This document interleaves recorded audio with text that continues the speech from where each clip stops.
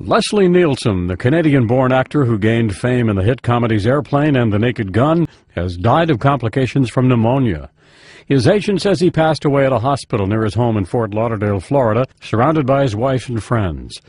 Nielsen was born in Canada's Saskatchewan province in 1926 and came to Hollywood in the mid-50s after performing on live television in New York City. For years, he was known as a serious actor. That all changed in 1980 when he portrayed a doctor in the hit comedy Airplane. And his career movies and television spanned more than 60 years. Leslie Nielsen was 84. Brian Thomas, The Associated Press.